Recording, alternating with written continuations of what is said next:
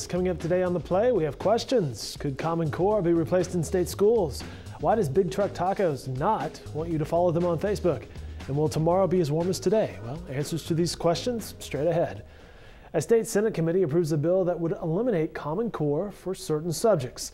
The measure approved on Monday would replace Common Core English Language, Arts, and Math standards with new ones to be developed and adopted by the State Board of Education. The Common Core standards were developed by education chiefs and governors from 48 states, but the curriculum has been controversial in Oklahoma. The Oklahoman's Randy Ellis will have more on why some state legislators believe the decisions surrounding Common Core were made hastily. Overcrowding at South Oklahoma City schools is affecting teachers, particularly at Capitol Hill High School, where there are not enough classrooms, and teachers spend the day moving from classroom to classroom. Now, these traveling teachers number 15. Our education reporter Tim Willard spoke with the group about the arrangement and asked them how the district's proposed plan to relocate hundreds of students from South Side schools to North Side schools will affect them.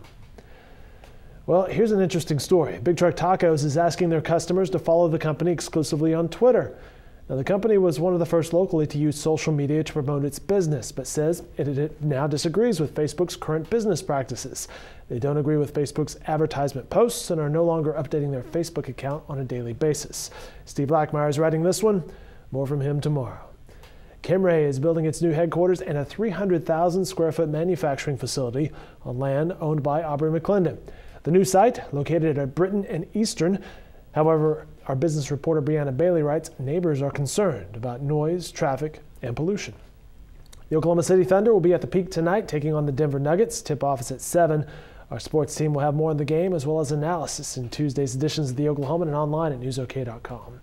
Taking a quick look at the forecast, we'll see slightly cooler temperatures tomorrow with highs in the upper 50s. We could see a few showers on Wednesday as a storm system moves across the southern plains. Showers and thunderstorm chances continuing to Thursday across parts of Oklahoma.